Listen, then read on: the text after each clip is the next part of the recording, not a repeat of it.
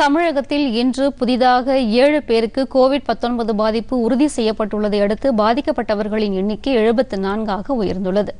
தமிழகத்தில் நேற்று வரை 67 பேருக்கு பாதிப்பு ஏற்பட்டது உறுதி செய்யப்பட்டுள்ளது. தற்போது புதிதாக கோவிட்-19 பாதித்தவர்களுடன் சேர்த்து 74 பேருக்கு பாதிப்பு உறுதி செய்யப்பட்டுள்ளது. இந்த தகவலை மாநில மக்கள் நல்வாழ்வுத்துறை அமைச்சர் விஜயபாஸ்கர் டுவிட்டரில் தெரிவித்துள்ளார். இதில் மதுரையைச் சேர்ந்த ஒருவர் உயிரிழந்துவிட்டார். பாதிக்கப்பட்டவர்களில் 5 பேர் குணமடைந்து வீடு திரும்பியுள்ளனர். தமிழகத்தில் சுமார் 17,000 பேர் மருத்துவமனைகளில் தனிமைப்படுத்தப்பட்டு உள்ளனர்.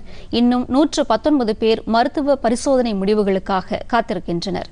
புதிதாக பாதிக்கப்பட்டவர்களில் ஒருவர் 43 வயதானவர் எனவும் அவர் பொழிச்சலூரைச் சேர்ந்தவர் என்றும் மக்கள் நல்வாழ்வுத்துறை கூறியுள்ளது. அவர் தற்போது சென்னை ராஜீவ்காந்தி அரசு பொது மருத்துவமனையில் அனுமதிக்கப்பட்டுள்ளார். திருவண்ணாமலை, விழுப்புரத்தைச் சேர்ந்த தலா ஒருவருக்கும் மதுரையைச் சேர்ந்த இருவருக்கும் புதிதாக பாதிப்பு உறுதி செய்யப்பட்டுள்ளதாக மக்கள் நல்வாழ்வுத்துறை அமைச்சகம் தெரிவித்துள்ளது. அவர்கள் அனைவரும் தனிமைப்படுத்தப்பட்டு சிகிச்சை பெற்று வருவதாகவும் அவர்களது உடல்நிலை சீராக இருப்பதாகவும் தெரிவிக்கப்பட்டுள்ளது.